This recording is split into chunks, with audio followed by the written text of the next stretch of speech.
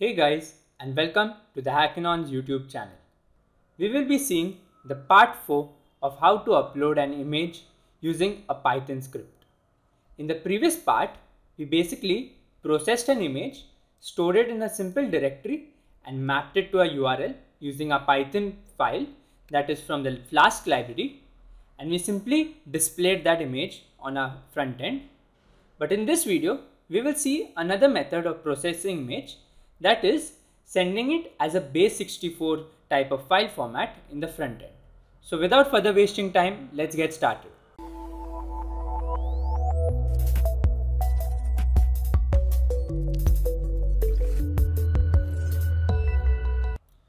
So basically, a small recap from the previous video. What we did is we basically made a simple website which will allow us to upload a file. So for example, in this case, a normal JPG file. And when we click submit, using the Python script, we will process the image and display it back again on the website. Now we will use this using the Base64 method. So basically in this code that we created, some parts of the code are obviously going to be the same, but we'll have to make small changes while we are processing it back to the front end, and we will see how to do that.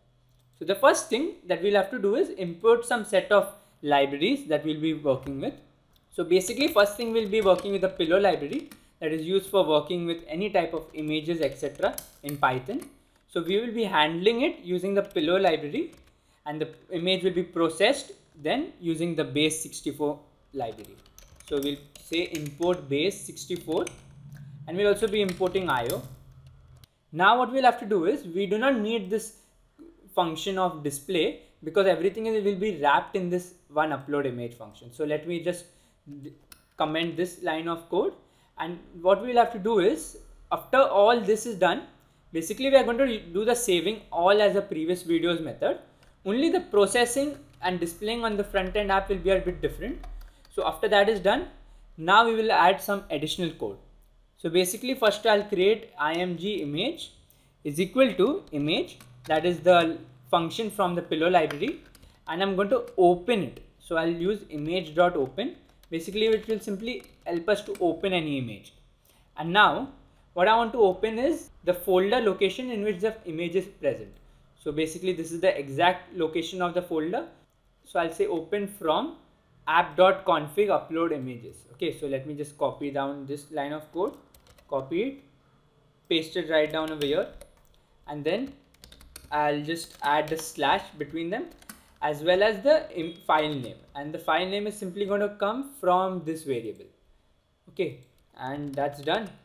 So now we have the image present inside this variable saved. Now what we'll have to do is, we'll have to create some type of data encryption. So I'll say data is equal to io.bytes. Okay, so basically this is just a method of initializing it, bytes io. Okay, after that is done, now we'll have to save the image. So I'll say image.save as the name is data, that is the IO bytes format, and then the file type. So it will be a JPEG. So I'm saving it as a JPEG. And now I'm going to create some encoded image data. So I'll say create a variable called as encode image underscore data is equal to Base64. That is the method that we'll be employing for this video.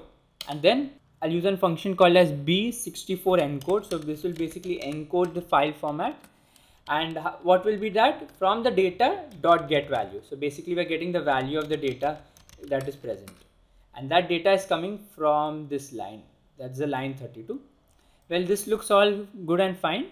Now we'll have to make some changes in a HTML file, this HTML file, as well as while we are rendering the template. Okay, so what we're doing is, previously while we were rendering the template, we were simply sending it as a file name, but now we have to send it in the form of the base encoded image, right? So what I'll do is, instead of this variable called as file name is equal to file name, I'm going to rub off this line of code, and what I'll have to do is, I'll have to create the encoded image data. So I'm going to send that, the encoded image data which we created right over here on the line 35. So I'm going to say encoded dot image data, and then I'm going to decode it. Basically whenever you're uploading anything, you need to decode it after encoding it, and this usual parameter that is UTF-8, which is usually supported for the front end, and that's pretty much how it's going to work. Also, in the HTML file, we'll have to make few changes.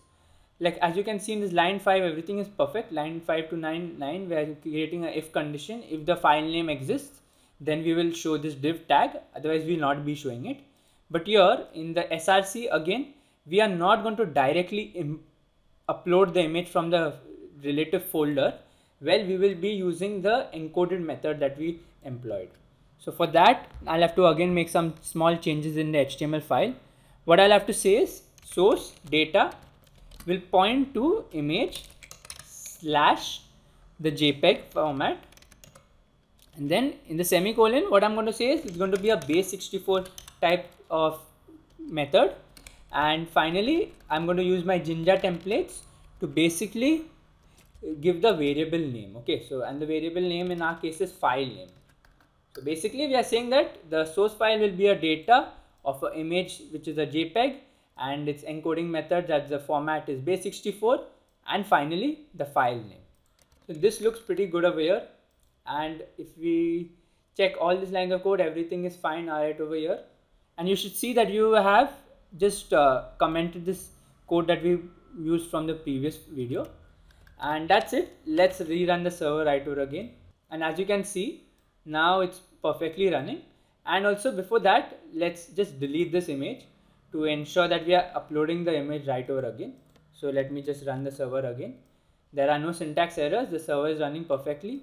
That's great. So let me copy the server link, copy that, go back to the website, paste it here, and the /home route, which will take me back to the main website, and it's saying select a file to upload. So I'll just upload the common image that I've been uploading and submit. Okay, it says name error, IM is not defined. So let's see what's the issue.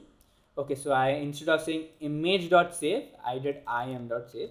So that happens while we are writing code. So you can just rerun the server right over again. Wonderful.